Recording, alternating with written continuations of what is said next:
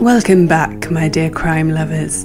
This is another episode of the history of the American Mafia, brought to podcast by Fabio Fabiano and translated and read by me, Grace Carlisi.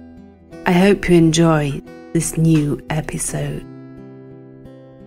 Today we're going to talk about Salvatore d'Aquila, or better known as Totò.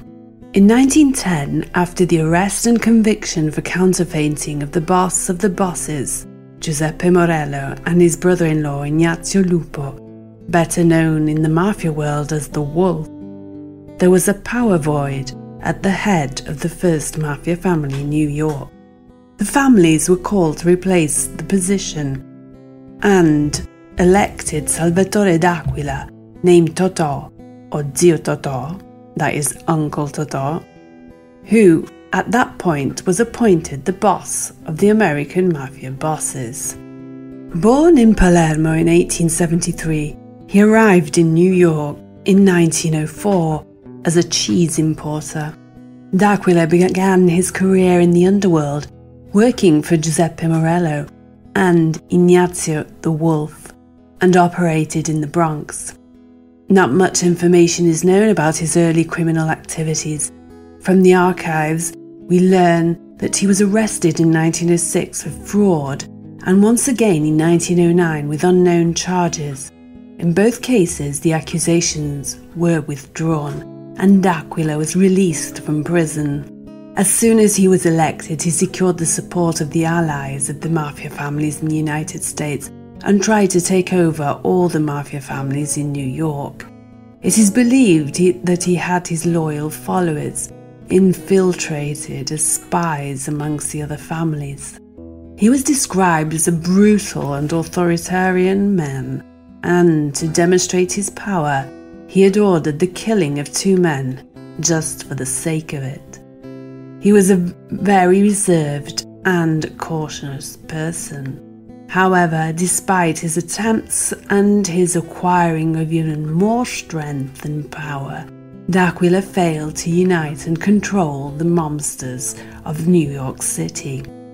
Some Italian inhabited areas of Manhattan on the Lower East Side got out of hand. Among these were Morello's half-brothers Nicholas, Vincent and Ciro Terranova, and their cousins Lomonte. It seems that in the attempt to keep the area which had rebelled against him under control, the murder of Fortunato Lomonte on May the 23rd, 1914 was ordered. He was hit in the back by 3 bullets. The killer emerged from the alley from a block of flats and escaped the scene by climbing over a fence at the back of the building. Lomonte was immediately transported to the Harlem hospital, where he was reanimated. Despite the prompt intervention, Detective John Cassetti was unable to snatch the name of the killers from Lomonte, who refused to speak before he collapsed again and died. Doctors reported that the victim's brother, Tommaso Lomonte, on his arrival at the hospital, swore revenge for his brother. According to Nick Gentile, an Italian-American mafioso who wrote a book recounting his memories and the events he experienced in the underworld, the killers were sent by Totò d'Aquila and had indicated Umberto Valente and Accusio Di Mino as material executors. The motive for the murder was aimed at weakening the Lomonte brothers.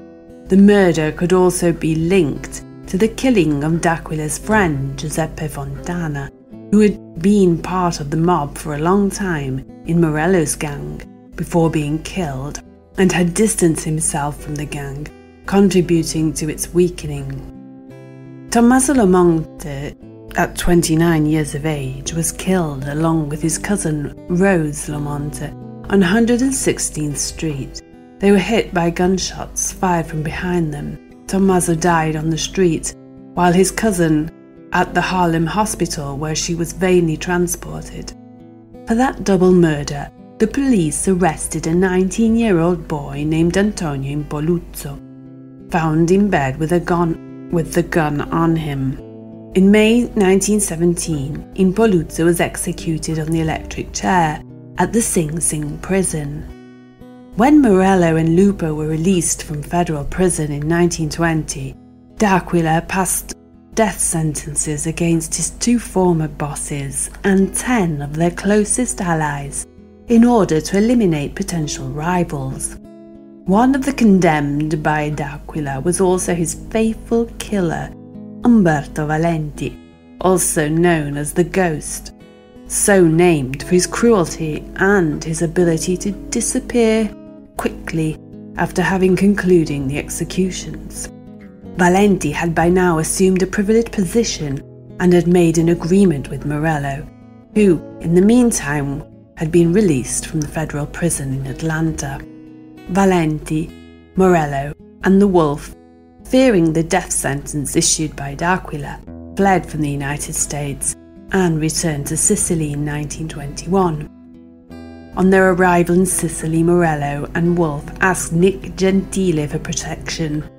He had a lot of credit among the leaders of the American Mafia, and not only in New York but throughout the state, and therefore managed to summon a new meeting in which it was established that Morello, renouncing the claims of absolute power over the New York Mafia family, would have saved his life. Therefore, he, Lupo and Valenti returned to New York. Upon his return to America in January 1922, Valenti made an attempt to be forgiven by D'Aquila by eliminating his main rival Vincenzo Terranova, Morello's half-brother. On May 7, 1922, the boss of the Morello crime family, Vincenzo Terranova, was killed in a shooting near his home on 116th Street. Valenti was suspected of being personally responsible, and to strengthen the agreement with D'Aquila, he promised to eliminate Giuseppe Masseria, the new boss of the Manhattan Mafia, who, in the meantime, had become the leader of the Morello mob.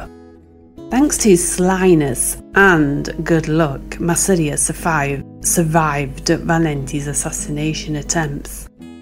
In turn, Valenti was killed in 1922 by Masseria's assassin.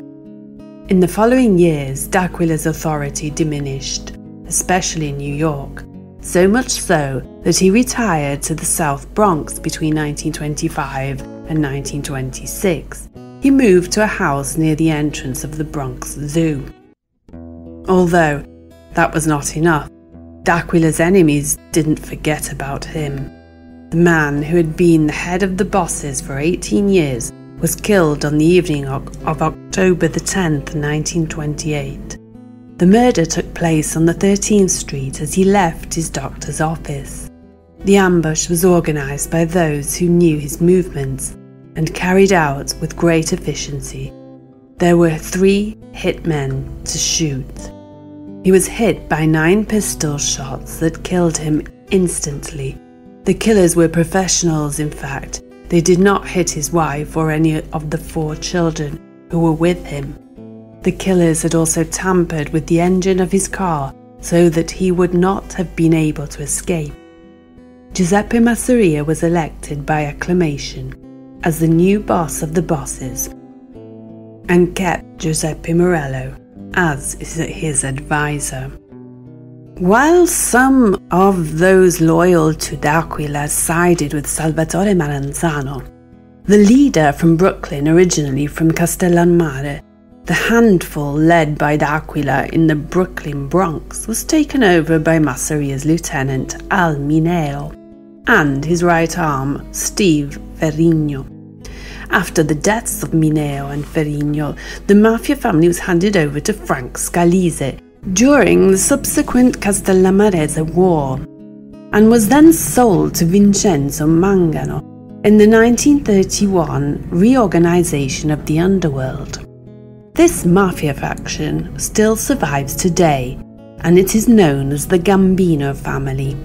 During this period of dizzy changes at the top of the American Mafia, the element that genetically mutated Cosa Nostra took place. That is, the Prohibition era.